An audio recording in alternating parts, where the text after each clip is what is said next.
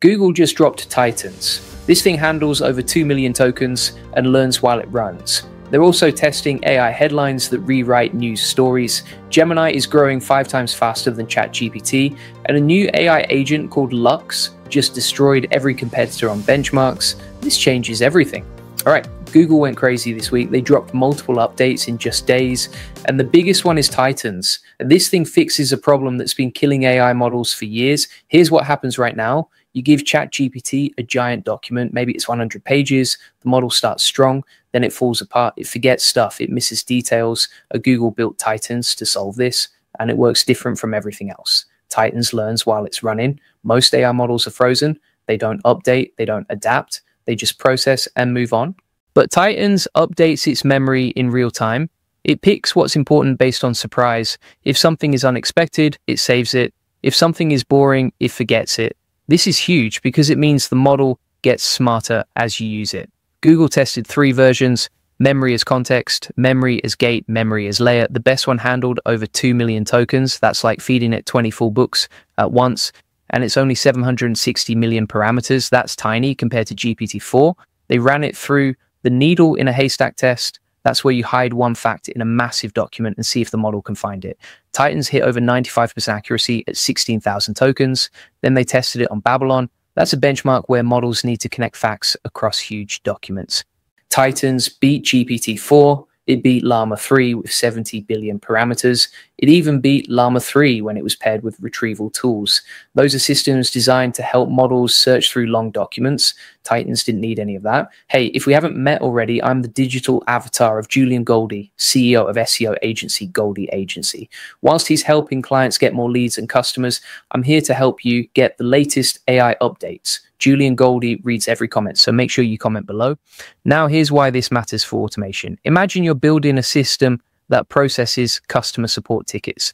Right now, you can only feed the AI a few conversations at once. With Titans, you could feed it every conversation from the past month. It would remember patterns, it would learn what works, it would get better over time. Or let's say you're analyzing content for the AI profit boardroom. You want to know what topics get the most engagement, what questions people ask, what problems they're solving. With Titans, you could feed it every post, every comment, every thread, and it would pull insights that would take a human weeks to find. Google also introduced something called Miris. This isn't a model, it's a framework. It looks at how all AI models handle memory. Transformers, Mamba, RetNet, they all store and retrieve information differently.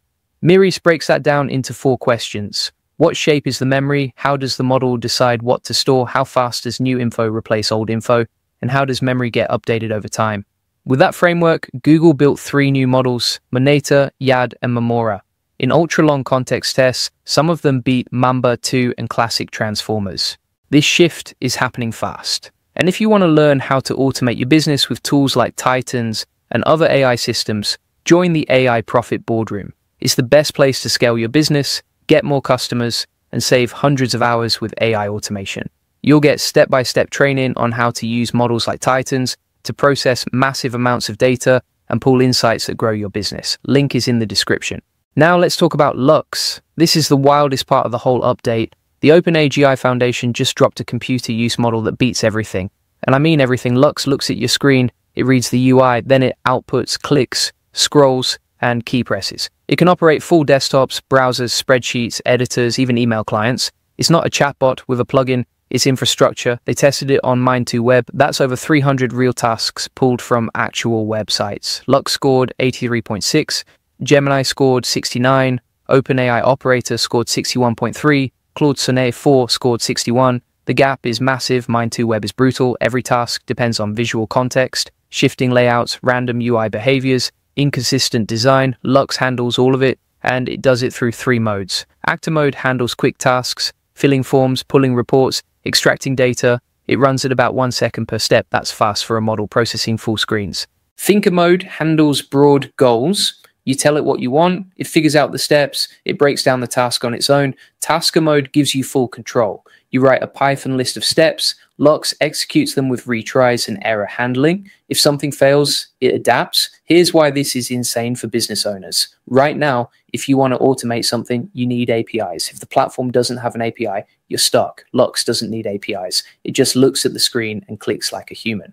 So imagine you're managing outreach for the AI Profit Boardroom. You need to pull data from 10 different tools. Some have APIs, some don't. With Lux, you just tell it what to do. It opens the tools, it pulls the data, it organizes everything. No coding, no API docs, just results. The training method is what makes this work. OpenAI built Lux through agentic active pre-training. The model learns by acting inside digital environments, not by reading text, not by watching logs, by doing the work. The system behind this is called OSGym. It's open sourced under MIT. It spins up over 1,000 operating system replicas at once.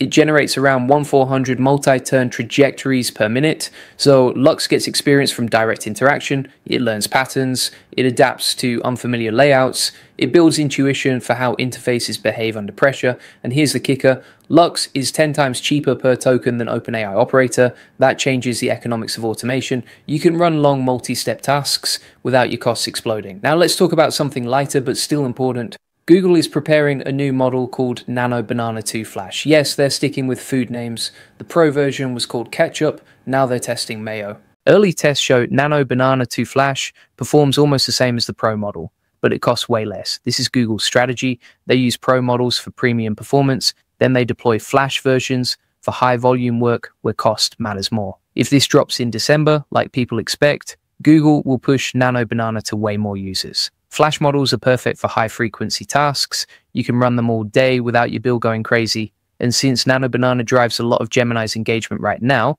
a cheaper version is a smart move. Now here's the part that explains why OpenAI just called a code red. Gemini is surging. Sam Altman sent an internal memo telling his team to accelerate development across all product lines. The memo mentioned Gemini's rise and Google's growing momentum. So here's what all of this means. Titans gives us models that learn while they run. Lux gives us agents that can automate anything with a screen. Nano Banana 2 Flash gives us cheaper, high-volume image generation. And Gemini is now growing faster than ChatGPT. The AI space is shifting fast. And if you're not keeping up, you're falling behind. The companies that win are the ones that automate early. They use tools like Titans to process massive data. They use agents like Lux to handle repetitive tasks. They use models like Nano Banana to create content at scale. This shift is happening fast. And if you want to learn how to automate your business with tools like Titans and other AI systems, join the AI Profit Boardroom. It's the best place to scale your business, get more customers, and save hundreds of hours with AI automation. You'll get step-by-step training on how to use models like Titans to process massive amounts of data and pull insights that grow your business. Link is in the description. And if you want the full process, SOPs, and 100+ AI use cases like this one, join the AI Success Lab. Links in the comments and description. You'll get all the video notes from there, plus access to our community of 38,000 members who are crushing it with AI. That's it for today. Hit the like and subscribe button, and I will see you in the next one.